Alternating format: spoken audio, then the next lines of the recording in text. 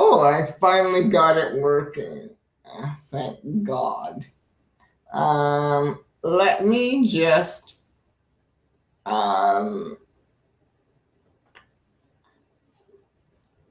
try and move so you guys can see me, or make the screen bigger.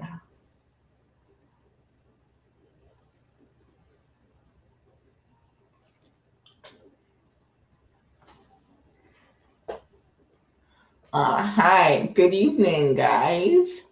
Hopefully, you guys are doing well. Let me just try and reposition myself because I look like I have a face right now. So let me just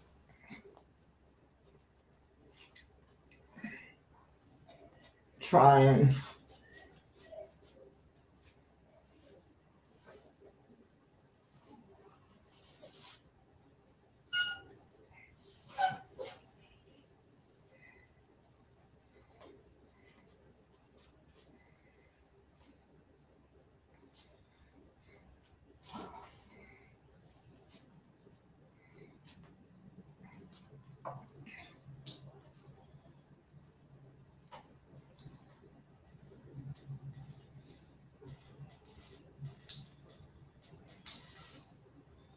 oh, the thing is running away from me. Um, so I hope you guys are doing well. I've had a trying day with Facebook Live. Uh, when technology just doesn't work, that's what happened to me today.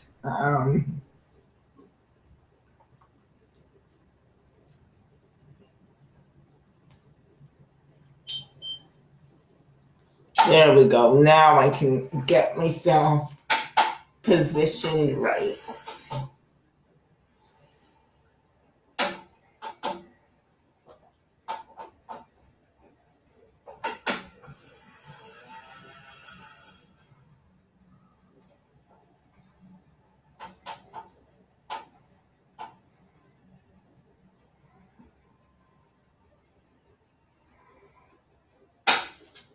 Okay, so now I don't look like I have half a head. Let me come a bit closer. Come a little closer. Don't be shy. Come a little closer. Get extra dry. And an extra dry. I think that is. Don't worry, I'm nutty. It's like early evening, so I get kind of loopy. Um, but I'm here, and I'm here to talk about creativity. I had one of those weird, prophetic dream, like sleep wake things again. And this time I saw, like the chicken soup books. I saw a series of books of people writing after Corona, saying what Corona did for me. And it had different editions. It had the nurses edition, it had the entrepreneurs edition, it had the doctors edition, it had the preachers edition. And I think major creativity is going to come out of this time. Um, Most times when you're talking about not just Corona, but when you're talking about most of the time in trials, things come out of it that you would never have dreamt of, that you could never have thought of. And the Lord is really going to spawn creativity. So all you business leaders out there, all you preachers out there, would-be preachers, start getting creative with your gifts. Like, take out that book outline or create that book outline. Start that creative project because it will take off. A lot of you have been sitting on creativity thinking that, oh no, I'm too old, or no, that's too stupid, or whatever. The Lord's saying to everyone out there, no, it's not too stupid. Do it. If the Lord has put something in your heart to do, and even if you're not sure if it's the Lord, step out and do it. And when you step out, He will honor that and do His will through you. But if you don't step out, He has nothing to work through. And the amount of creativity I saw coming out of this thing, I saw, like, as I said, the What Corona Did For Me book series. And it was a collection of stories, just like Chicken Soup, with different editions. Like, the preachers had their own edition, like I said, and the nurses. And abundant creativity is going to come out, has already came out of Corona COVID. The amount of pastors I've seen just do some really creative things during this time, it's amazing. Mike Todd being one of them, and Rich Wilkerson, and all of those people, and even T.D. Jakes. I've never seen Bishop so much online and on YouTube, and just educating, not only bringing the word, that's one thing, that's wonderful, that's what he does best, but educating people in the African American community about getting jobs at home, and educating them on coronavirus, and bringing guests on. Like, it's just so incredible. So creativity is definitely already coming out of coronavirus, but you don't need T.D. Jakes to be creative. You just need the mind. And the Lord said in His word, let this mind be in you, which was also in Christ Jesus. So the mind of Christ is creative. When how did he make the world? He said, the Bible said, in the beginning, the earth was without form and void. It had nothing except water. And it said, and God said, let there be light. And there was light. So whatever He created, He spoke it. So don't only write it down and write the vision and make it plain. That's the first step. But speak it. Speak the creative thing into being. Even though it may seem crazy, there's something in my life now that seems crazy, and I'm having trouble speaking it, but the Lord said, speak it. Because if you don't give it a voice, there is no way that He can use that creativity for His glory. So even if it does sound stupid, even to yourself at first, give it a voice. What is God speaking to you? Give it a voice. First of all, write it down, codify it, give it a voice. That's what He's saying. He's saying, tremendous creativity will come out of this time of COVID and COVID corona.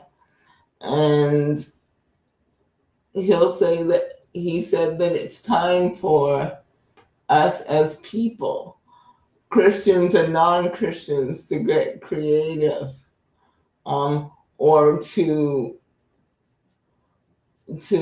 release our creative juices. What dreams have been in your head? What goals have been in your head that you have thought were too stupid to dream about? Not only dream them, codify them and speak them. What I mean by codify is just simply write them down. Because he wants to help you achieve them, but without codifying and speaking them, they're not going to come to pass. Words are very important to God. He says he exalts his word higher than his name. So his word is important, and because we're like God, our word is important. So don't be afraid of what God is telling you. Don't be afraid to get plans together for that business or that new innovative idea that you think is stupid and that you just want to hide away. Don't hide it away. Bring it out, because he's going to use it. Even if the idea doesn't turn out the way that you want, it will lead to what he wants it to do. So even if the idea takes a different shape and it's not the way you envisioned, it will do what he wants it to do.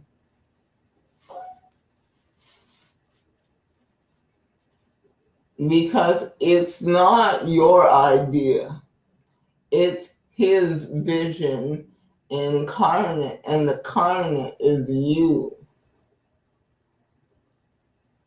And the person he's using is you. He put that idea in you. So bring it forth. You have the talent. You have the gifting. You have everything you need to bring that idea forth. You'll be like, oh, well, I don't have the money. I don't have the resources. Well, what God gave me a few years ago, he said, where purpose greets you, money meets you, resources meet you. Just simply meaning when you're in purpose, or the purpose that he's selected for you, resources, money, people, that all will come. But you have to take the first step. And I know it's hard to do. Believe me, I've been in some situations where it's been hard to do, and it seems hopeless, but don't give up. It will accomplish what he wants it to accomplish. His word will not return unto him void. So if his word says to you that you are blessed and highly favored, you can take that to the bank. If he gave you a word, it's actually his word, but he needs to use you to do it. And I said a moment ago that his word does not return unto him void. It must accomplish what it set out to do to the day of our Lord Jesus Christ. So codify it, write it down, and speak it, and don't be afraid. It doesn't matter how foolish it sounds. It doesn't matter how big it is. It is essential that you achieve the word that he's put in you, because it's not for you. It's for the generations behind you that need it. that idea, that business idea, that sermon idea, that all of that is for him to achieve his purpose, and it's for people to get blessed from, to get healed from, to get restored from. So it's not for you, it's for the generation coming behind you. It's a generational thing. So if you don't do it, generations will suffer for it. But if you do it, generations will be blessed to no end.